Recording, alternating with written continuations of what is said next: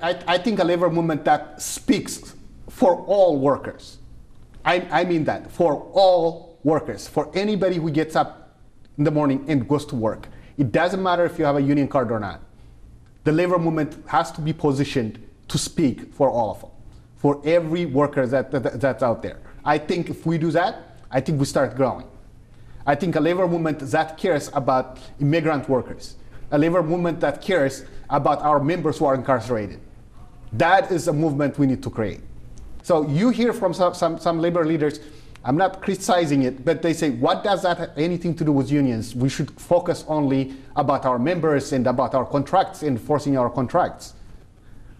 Well, we're having less and less contracts. And to me, that's, digging your own grave. Digging your own grave. We need to be broader. And I think Rich Trumka is a lot more passionate about this than I am.